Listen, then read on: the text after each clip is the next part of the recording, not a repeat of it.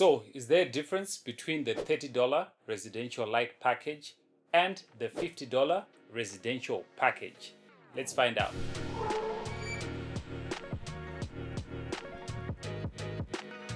Hey guys, welcome back to the channel and a happy new year. Now, for most countries in the global south, Zimbabwe included, Starlink is offering the residential Lite package for $30 a month. This is a perfect budget option for those who cannot afford the $50 standard residential package. You will still get unlimited data though. On the Starlink website, it says that the residential Lite package is supposed to give users speeds that are between 50 and 100 megabits per second, with no speed and data caps.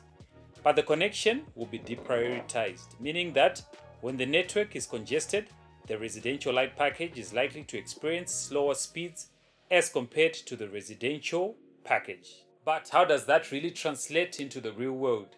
I tested both packages and this is what I found out. Now, when it comes to basic browsing or social media, you won't feel much of a difference. But when it comes to video playback and streaming, that's when you can feel the difference between the two packages. On the residential package, when I play a 4K video on YouTube, it automatically plays in 4K 90% of the time, regardless of time. On the residential Lite package, it automatically plays in HD most of the time. The only time it may be guaranteed to play 4K automatically is at night when there's no congestion. My experience when it comes to gaming is similar for both packages. It's not great. The latencies are bad for both packages, but funny enough, I experienced better latencies on the residential Lite package. It's just by chance, I assume. Not that this is shocking at all, but when it comes to speed tests, the residential package has on average better speeds as compared to the residential Lite package. But depending on the time of day, I still get speeds well in excess of 200 megabits per second on the Lite package. Now, after using both packages, this is my verdict. If you have a small family and maybe you have devices less than 5 connecting to the internet, then you will not be disappointed with the residential Lite package. But anything more than that, I would definitely recommend you to go to the residential package, which can cater for more people as opposed to the residential Lite. Even if you're running a small business from home as well, I would definitely steer you towards the residential package. One thing to note with the residential Lite package is that you are not able to buy priority data as well as roaming.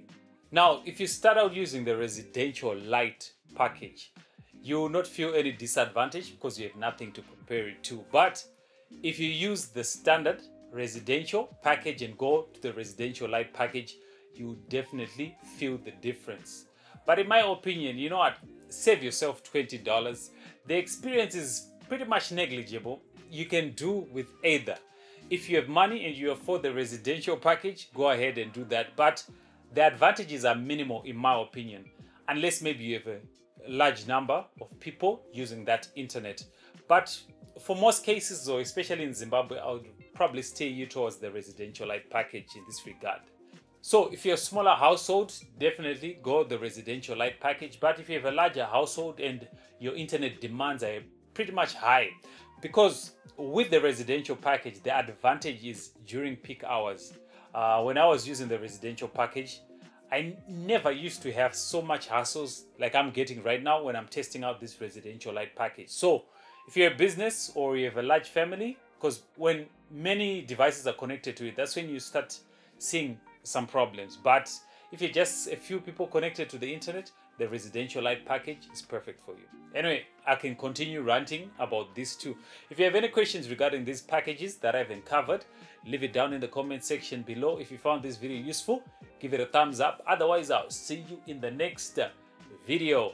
Happy New Year, guys.